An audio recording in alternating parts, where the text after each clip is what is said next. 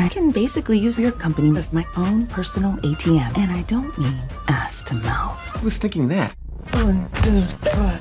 I kind of want to jump into the end of the episode, which kicks things off with a bang, as they say. Andrew, you have a big scene. With a literal bang, Cameron, a literal bang. I was trying to think off the top of my head. Have you had to film a death scene before? No, and I believe it was season 1. I had like a mini heart attack.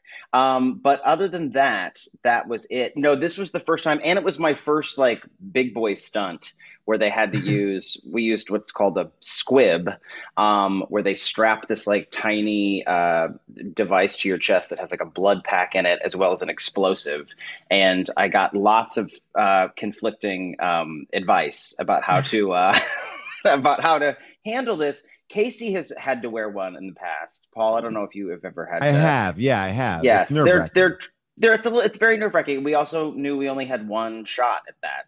So what you see in that episode is what you get. Like, that's what happened.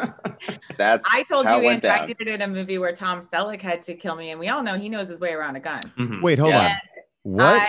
They were like, so I was. What movie is this? It's called Killers with Ashton Kutcher. Oh, yeah. Okay, nice. Yep. Yeah.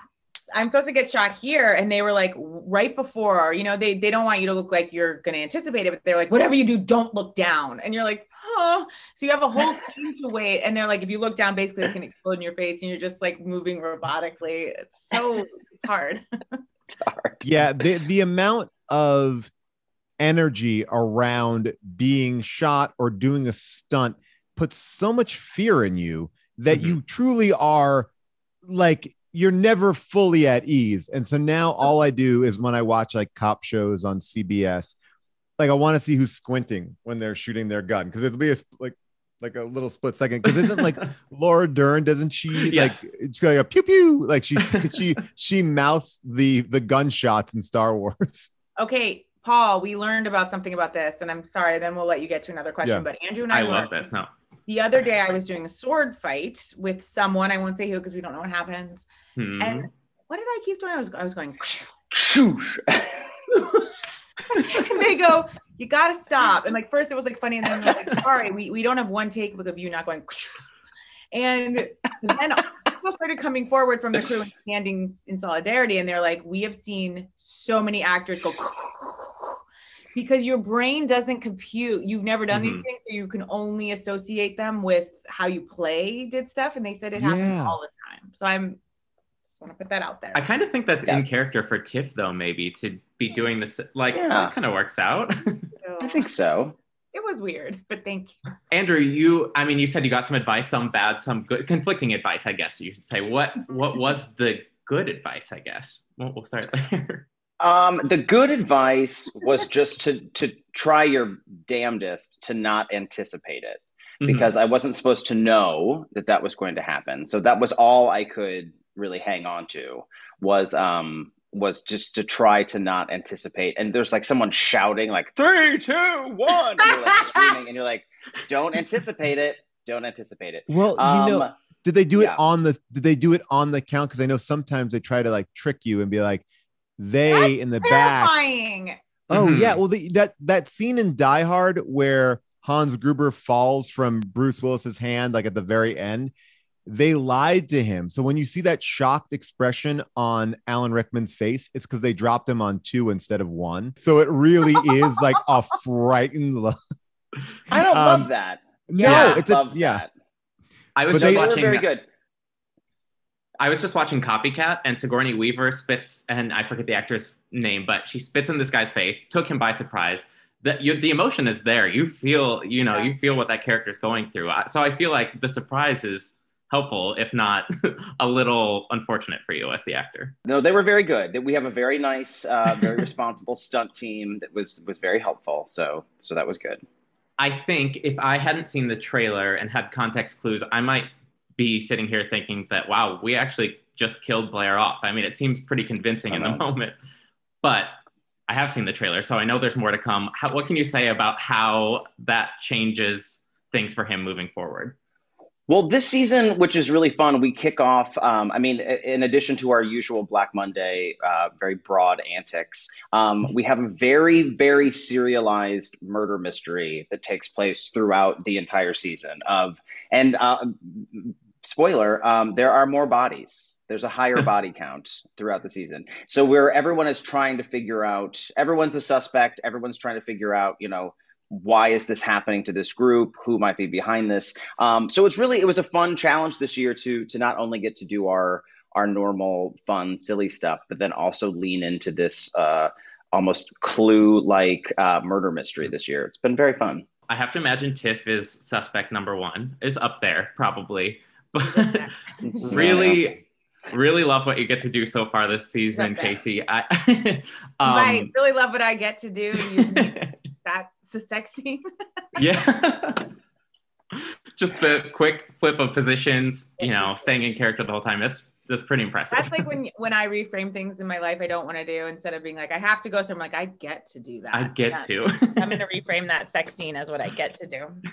I wanted to mention, you've got a book out, which I'm very excited about. A curveball, but there it is. Oh, this?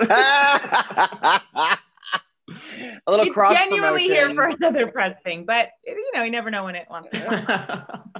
Well, I think that Tiff is someone that probably has a hell of a book in her, or three, especially after Blair gets shot. She probably has her whole story to tell there. Many ghostwriters, yeah. Yes, I'm sure. But what do you think she, what kind of a book would she put out in the world? What do you think story she could? What story? I think Tiff has a lot of diet books in her that are very ill-advised, horrible, like anorexic diet culture in her, and like fat shaming books, unfortunately, and like, gosh, just all the wrong advice on dating and how to get a man, and money. Casey, I would go the other way and say that you're like a Louise Linton, and you would be writing like full fiction novels. Like you would be like releasing your own, like you would have a really like maybe like a romance, but like detective novel series or something like that. Danielle Steele situation. Yes, I like that. Yes. Yeah, Danielle.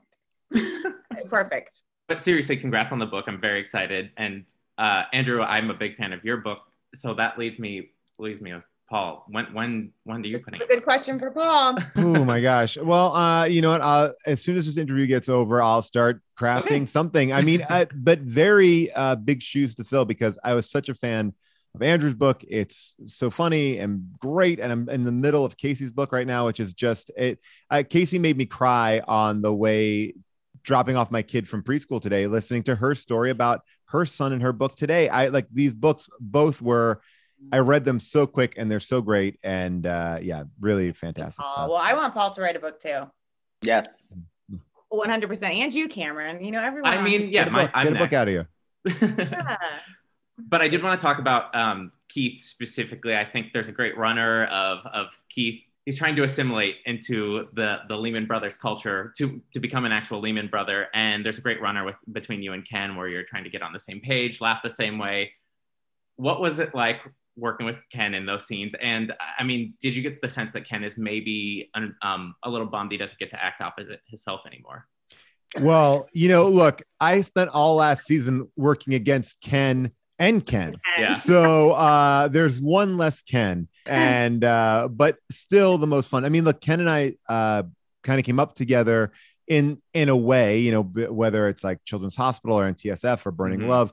So I got to work with him a lot. And then this season was really fun after watching him kind of create these two characters, doing scenes with these two characters, which feel uniquely different. Like that's the best part about doing these scenes with Ken. They are very different styles.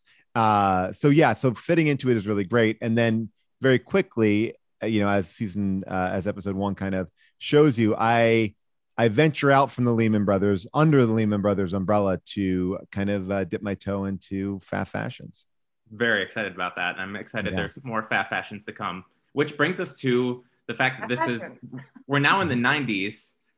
So, we start to see a little bit of a different style, different look on everyone, which I always love about the show. Great fashions in general, but specifically Pfaff Fashions. But I was curious, there's a reference to Columbia House, the CD club, right off the bat, which I love that. I wondered if were you guys in the club ever? Yeah, I was in the club. I joined way too late. I should have known better. I should have known better, but I It was like a couple years ago. Yeah, I ended up with a lot of CDs that, ended up being coasters, but I couldn't send them back. Too late. I sadly did all the clubs, the Laserdisc club, the VHS club, the CD club, and the tape club. I was always about that Columbia House. I got them all. I had a whole VHS collection when I was a kid. It was great. I could own these VHS tapes. The best. Wow, Paul. Paul, Yeah. Paul is always on the cutting edge of like new technology, new things, like truly. When I open up that paper, setup. Look what he's dealing with here. He has the lighting that he did. Like I know the lighting it makes is sense beautiful. that you would have been on the forefront the of Columbia House Laserdisc. Always, yeah. Those I'm popping in those Laserdiscs now all the time. And Casey, you were in the club as well, you I said? was. Did you get any memorable CDs out of that? I don't remember, but I was like, thought it was like Christmas. I was just like, this is so exciting. This is the greatest thing that's ever happened to me personally. And I was like a dork though, that like when I was young, I was into like 60s music. Mm. I remember like really trying to get a lot of like 60s music. Embarrassing. I remember my friend had the Classic. best Columbia House scam because his house next door to him was abandoned, and he registered his Columbia House to that house, so he got his 12 free, and then never had to buy like the 4 extra ones, whatever he had to buy to get it out. That's smart. Yeah, it was a good scam. That's smart. Very brilliant. Another addition to this season is Thomas Barbuska. He comes in as Blair's assistant. And I think I first saw him in Wet Hot American Summer in First Day of Camp. And he's like such a great bully in that. So I was prepared to, I guess, not trust him. No, he was maybe up to no good in this. But what can you tell me about working with Thomas, Andrew? Well, the first time I worked with Thomas, he was 9 years old. It was on the New Normal that I did for Ryan Murphy. And Thomas was a tiny little child who did a couple episodes. And when they showed me his audition for this, I was like, that kid looks so familiar, only now he's 18. And he's like just a little ladies man running around LA. But so funny. And yes, such a good bully. And it's fun to see, Blair thinks he's going to be in this position of power now as a congressman, but just keeps getting kicked around and has an assistant who is so disrespectful to him. And even though little Thomas is probably a foot smaller than I am, he is so mean to me. He's so mean to Blair. He's really funny with you too. He's a good little bully, but a real sweetheart in real life, as Casey can attest. We've spent a lot of time with him, and it couldn't be lovelier. So he's definitely just a wonderful actor. Wait, you work here now? You take the question mark off that sentence. It's time to make some changes. Oh! What would you say? Okay.